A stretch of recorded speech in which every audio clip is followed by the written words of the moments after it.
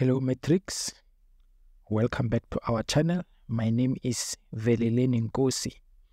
In this lesson, we will look at the negative feedback mechanism controlling body temperature. So today we are looking at the thermoregulator. So like always in our videos, we start with showing the examination guideline.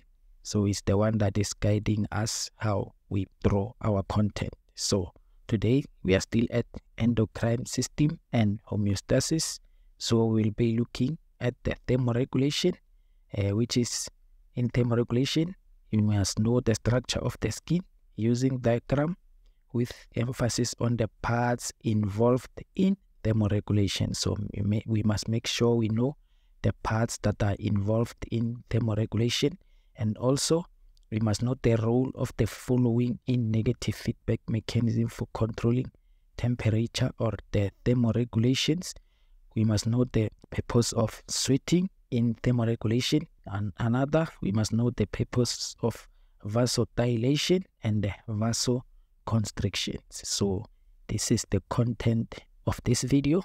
So these are the things that I will explain in this video. So hopefully you will enjoy.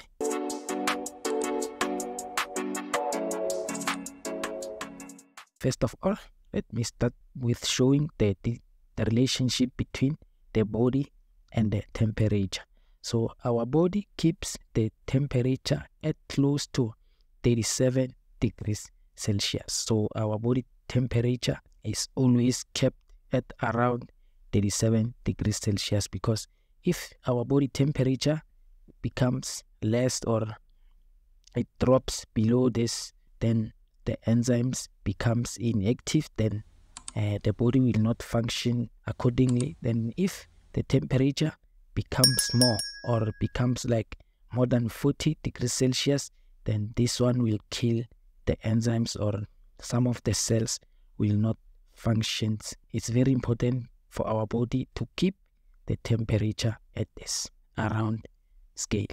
So another thing, the body temperature is regulated by hypothalamus in the brain and blood vessels and the sweat glands in the skin. So these are the parts that are responsible for thermoregulation: hypothalamus, blood vessel, and the sweat gland in the skin. So first of all, let me show the structure of the skin. So this is the structure of the skin.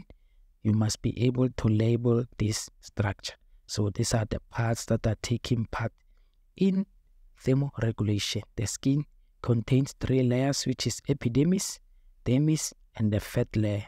And then we have blood vessels. So blood vessels, it's where the blood are flowing through the skin. And then we have temperature receptor, which is the thermoreceptor. This one are sensing the temperature. We have sensors for coldness and the sensors for hotness. And then we have sweat gland. So sweat gland secrete sweat. And then we have sweat pore. So sweat pore are at the surface of the skin.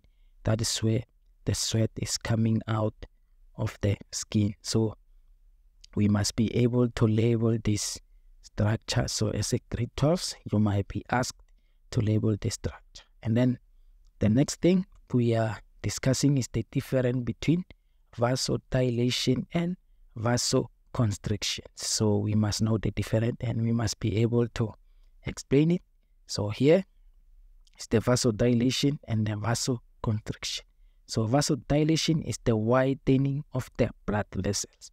So if the blood vessels becomes wide, so more, to allow more blood to pass through, and then that process is called vasodilation.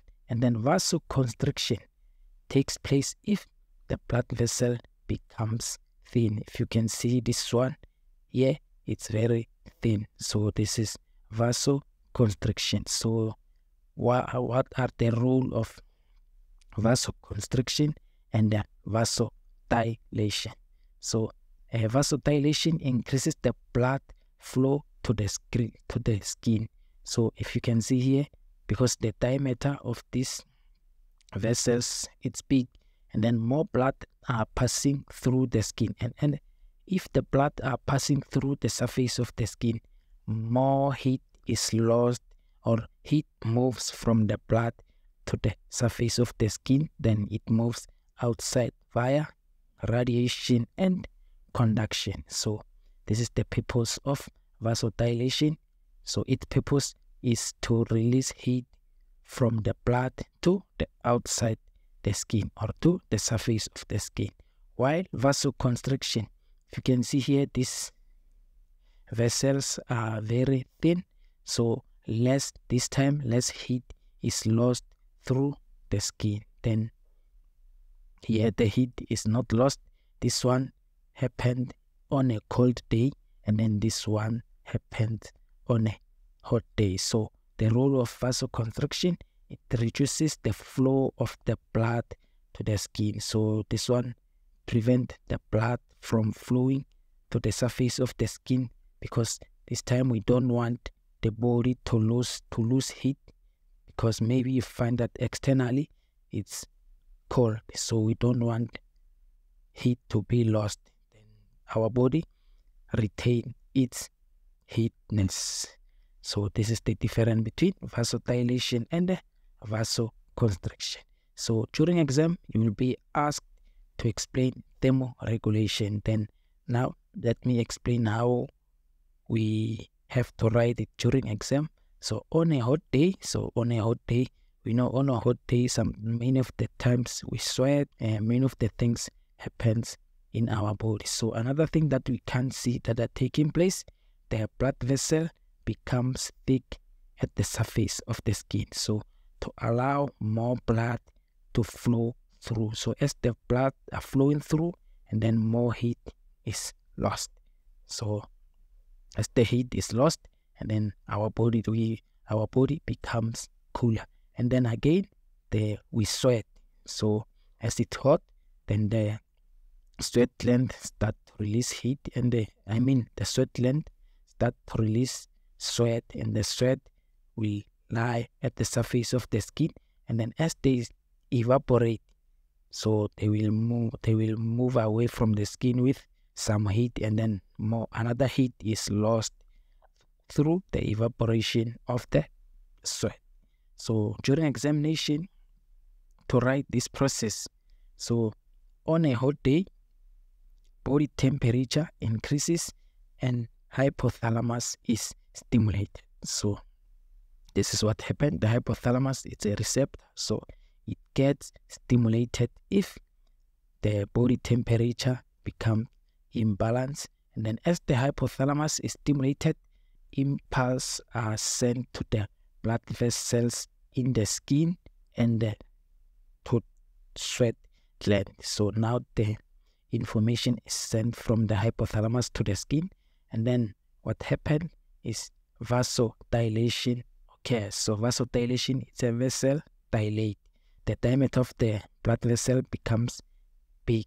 So as they becomes big, and then more blood flow to the skin. So more blood are flowing through the surface of the skin, and then the heat is lost through radiation and conduction.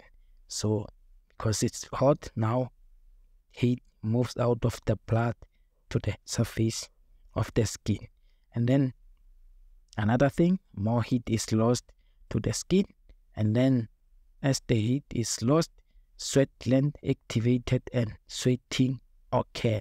So now as the hypothalamus is also sent impulse to the sweat gland so that it can release sweat. So now this sweat gland start to release sweat, and the sweat lies at the surface of the skin and then start to evaporate. So as the sweat evaporate, and takes away heat from the skin surface. So as the sweat start to evaporate, and then it evaporate with some heat that is on the skin. So it takes away the heat from the skin. So this is how you will explain during examinations on a hot day. So you can take notes then. So since I have explained, then hopefully you will understand. So next up, I will explain what happens if or on a cold day. So on a cold day, so if you can see here, the blood vessel are very thin, so the diameter is very small. There is no sweat, so here the body tries to retain its heat, or its heatness. So what happens is the body temperature decreases. So on a cold day, the body temperature decreases. So as the body temperature decreases, the hypothalamus is stimulated. Also here the hypothalamus is stimulated, and then hypothalamus send impulse to the blood vessels in the skin and to the sweat gland. So but this time, what will the sweat gland and the blood vessel do? So the blood vessel, the vasoconstriction. Okay, so the vasoconstriction is when the vessels constrict, or when the vessels becomes very small to restrict the flowing of blood vessels. And then as the vessels constrict, less blood is flowing to the skin. So now less blood is flowing to the surface of the skin. More blood will flow away from the surface of the skin. So as the less blood is flowing through, and then the less heat is lost to the skin. So now less heat is lost, or almost no heat is moving out of the skin. And then as the less heat is moving out of the skin, and then the sweat gland becomes less active. So this time the sweat gland becomes less active, so it's not releasing sweat. And then as it's not releasing sweat, and then less sweat evaporate, less cooling of the skin. So as the less sweat evaporate, and then the cooling of the skin becomes very small, so that the body retains its heat so that it can functions accordingly. So this is how the negative feedback mechanism that regulates the body temperature works. So you must know what is vasoconstriction and vasodilation. You must know the importance of the sweat gland. So these are the most important things that you must be aware of. So this is the end of this video. So please, if you have watched it to this far, please give it a thumbs up and subscribe to our channel. If you are studying, good luck with your studies. Thank you very much. God bless you.